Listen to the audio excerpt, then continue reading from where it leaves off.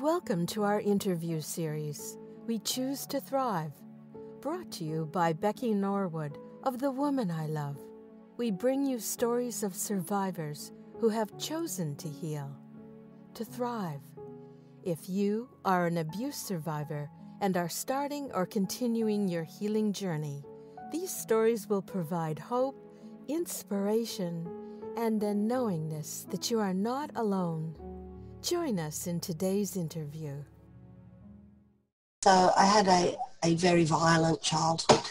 I'm where I am today, I suppose, because as a family, I think we just accepted it. I made a very conscious decision when I was a teenager that I would just accept what happened and try and go forward. I think that was the key to moving forward, was just saying, look, it happened, keep going. I think the more you try to disguise what happened and I suppose who you are, the harder it becomes. And I think we did a lot of hiding because my father was very violent. I think that had a huge impact on me because even though you were telling people and people weren't believing, you still were kind of hiding at the same time. So it made it very, very hard to get help. You tried to get help, people didn't believe you, but then it also was hard to get that help because you always had this constraint of like, oh, you couldn't tell anyone. So it was a kind of double-edged sword. You wanted to tell people, but you couldn't, and then you did, and then you felt guilty, and it was just like a continual roll-on effect. When I got to an age where I could kind of think for myself and walk away from things, I thought, well, look, just admit it happened, keep moving forward. Also had the added of the crimes that were committed, even against, not just against yourself and your other siblings, but against other people. That's right. That's quite a heavy burden to carry. Yeah. So where are you now on your healing journey? I think that I'm in a good place now. I've got 5 fantastic kids. I've got a wonderful partner who's very, very supportive. My kids are grown up now. They're all over 18, which is another good thing because I wrote the book many, many years ago. And I never got it published because I thought, I was thinking of my kids. I thought, I didn't want to impact on them too much. And when my youngest turned 18, my eldest son said, oh, you've got to publish the book now. And I said, oh, you might not want me to publish it when they knew some of it, but they didn't know everything. And but I had a hell of a lot of support from them and from my mother. And so we published. Well, I say we published because Mum was in on everything. And so we published the book. And I found that it was really good because they all said, oh, we're really proud of you. And I thought, oh, that's great. So that's been a really good thing. It's been a supportive and it's been something that's made me stronger because of this support. Well, I'm 57. You get to the age and you think, my life is like 3/4 done, and you think you still have nightmares. You still have those feelings, and you think you're going to have them till you die. You've just got to somehow say yes, it happens, and then look for something brighter. I mean, it's the thing you think of before you go to sleep at night, and the thing when you wake up. It's because it's a very traumatic experience, but you've just got to be strong and try and say, well, it's not going to destroy me. So, what do you think has been the most positive thing you have done for yourself as you've gone down that path? I think being honest with my mother and my mother being honest back was a catalyst and then it's funny, but it's the kind of thing that you reach out to people when you feel the time's right. And I only just got one of my mother's sisters to read the book. No, they didn't know, to read it the other day, and she rang up and she was like, oh, I'm so proud of you. I remember this and I remember that. And it's that validation. It's that the whole thing of people saying, this is a good thing that you've done. And I found that really amazing as well, because you always get frightened. You think, oh, what are they going to say? Once again, the reaction was positive, and it was something that she said I cried the whole way through it. it was a healing thing for her too. That path is still that the child within us, the healing of that child within us is really the key. Have the courage to stand up and tell our stories is really, really, really important. So if somebody else was just beginning to walk down this path of healing, I had an interview with a lady earlier this morning, and she called it, we don't want to be called victims. No, that's right. We are survivors, but we don't want to call ourselves survivors. Yeah. I've been saying we are thrivers, that we thrive, and she says we need to be champions. Yeah. Of this. Someone once said to me, and they said, you come from the school of hard knocks. And I said, no, I don't. I come from the school of the most fortunate. Basically, you came through it, and there are a lot of people that don't come through it, especially what I went through. And I think, not for what happened to me, but that I'm here now. And I think that's what I have to remember. And when I was going through it all, I thought it was just what happened. I didn't think that there was anything amazingly unusual about my life, because it was something you lived through. And by that I mean it was rapid fire. It was like day to day, get through the day, survive, stay alive. And we did. And I think you didn't have time to think of, what's happening to the person down the road, or you didn't do that. You just stay alive, try and be safe, try and avoid the predator, which was you hid. And basically you lived on adrenaline, I think. So, but through that you have come through it, and by saying to myself, you are a fortunate person. You've kind of got to look at the thing that from the perspective that you did come through it. So was there any books, was there counseling? What was the most valuable thing you did as far as things that you reached out for to get help with? There wasn't any counselling, and especially where we were, because we went into hiding for quite a while. My mother, when we got away, she started to read all those 1970s self-help books, like a bit of Germaine Greer, a bit of passages, those kind of their inspirational kind of books. So as Power of Positive Thinking, books probably to make her more assertive.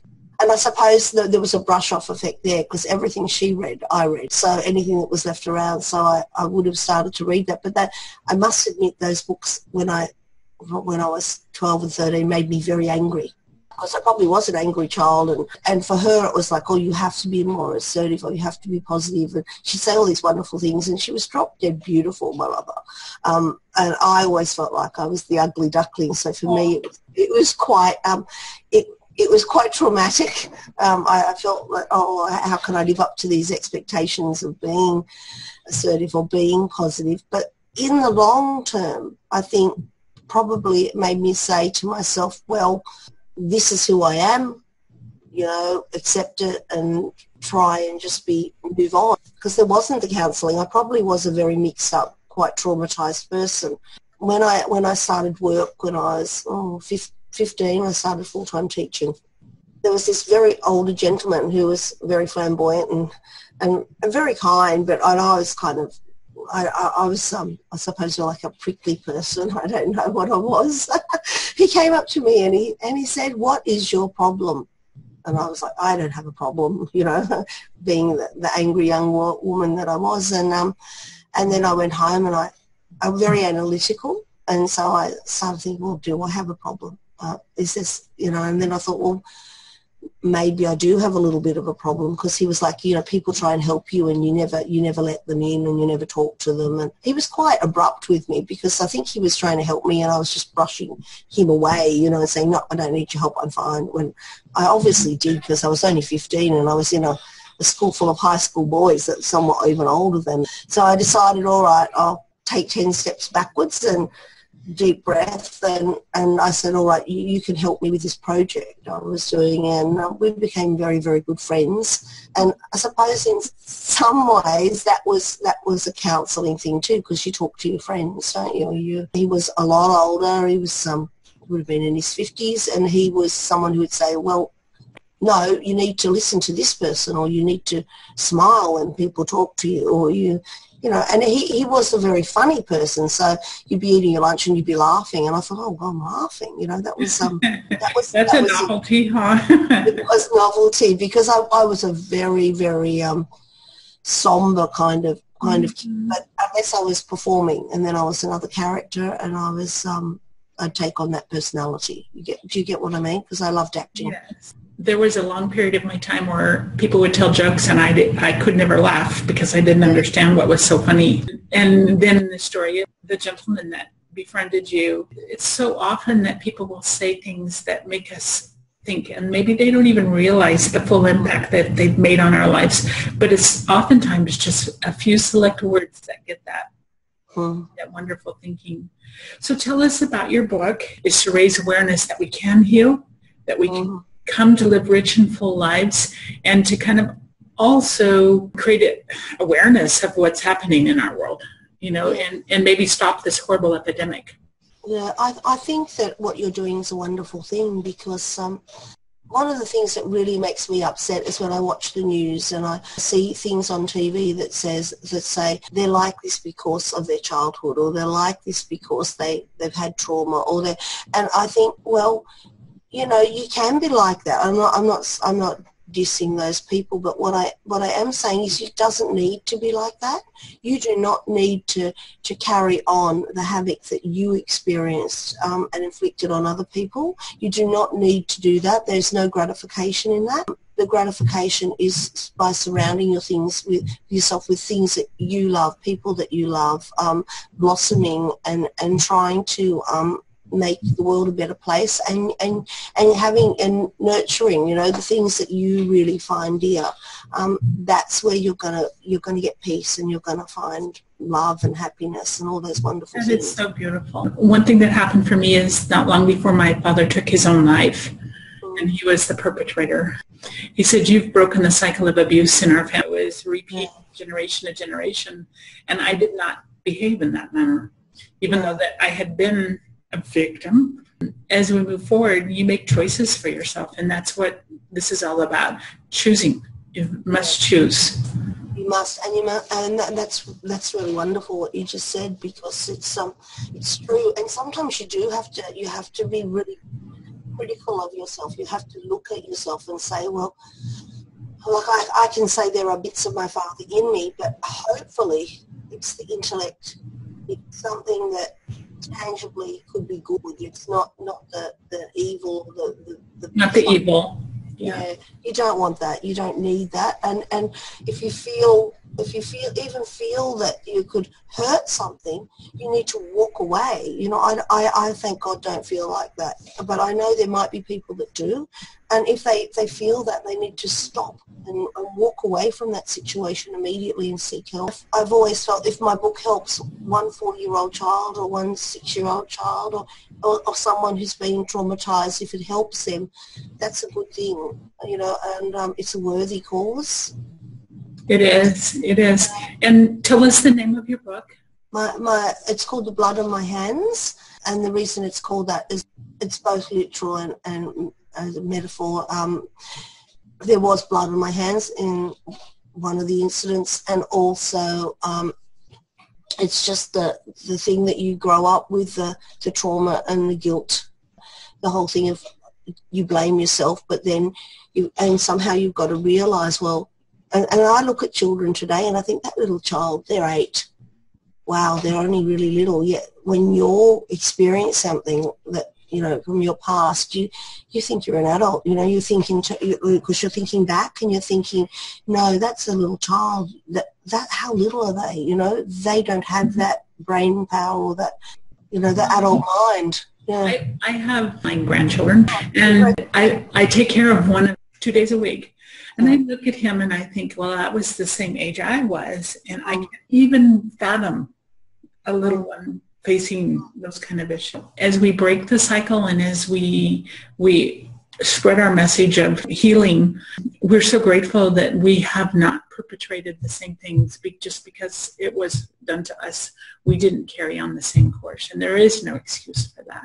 No, that's right. And the other thing is you've got to realise, you know, you think back and you think, oh my goodness, I spent a great deal of my childhood in a cupboard or under a house hiding. And then you think, and when I get very, very upset, even now as an adult, that pull to crawl under a bed or to crawl into a cupboard and just sit there and hide is still there. And you've got to say, stop, no, this is not what you do now. I call them triggers. Triggers. Yeah. And it's learning to catch those triggers before you allow yourself to go into that. You know, that's right. To be watchful of what it is that sets those triggers off. And also when you're having it, you got to pull back, and that's what I'm saying. It's not even being critical. It's just that analytical thing that you think, oh, this is I'm doing this because, you know, if you can say that, like something upsets you, you get hurt by something, and then you just, I mean, I call it you die inside. You do, because you get that hypersensitivity that you feel that no one else can experience, but I'm sure other people do, you know, but it's excruciating, and you just want to protect yourself. And when you get to that thing that you think, oh, I've got to protect myself, it's like you regress right back. And that's where you've got to say, no, this is something, we just work through it and you move on. Like I don't crawl into the cupboard, but I think, oh, gee, that would be nice to just sit in that cupboard in the dark and have no one find me. Yeah, so. Shannon, I'm so happy that you took the time to be part of this interview series. The most distressing thing was making it public. I mean, it's absolutely, it's terrifying. Oh, you must feel it's cathartic, it's really good. And I think, no, it's frightening. It's scary because you don't know how people are going to react. And it's that whole thing of people judge you and you think, well, you shouldn't care, but you do care. And I think it's like that for so many people. We do. Because we're human. Yeah, that's you know, right. It's just who we are. Yeah. You know? And then they go, how could this have happened? Well, it did happen, and it happened to not only me, it's happened to lots of people. And you don't blame people. You can't blame people other than the person, obviously, that was the perpetrator. Because in my case, my mother was just as damaged in many different ways than I was. Right. Like, you know, she was walking around with broken arm, broken jaw, you know, trying to look after 4 children. There wasn't any government assistance in those days. The laws were different, and we were isolated. And when you get into that situation, it's, you know, it's hell, and how do you get out? And you're simply surviving day to day. Yep. Yeah. And eventually she did get out, and that's you've got to give her a big tick for that, because, you know, she saved our lives, even though she might have taken her time. But oh my goodness, it takes a lot of time to get the courage to do that. Yeah, and also it's what she was young, and the whole thing of having 4 tiny people, you know, to look after, no money. It's you know, you don't realise the walls that you've got to climb to get away, you know, and they just. And I think that oftentimes when we're facing situations like that, we tend to blame ourselves for things that happen, because maybe we got angry when something happened to us, or maybe we felt like, you know, you could have handled the situation differently, so it wouldn't have provoked this thing. But that's not the case. It's just, those are the things that we have to personally overcome to have the courage to stand and rise above it.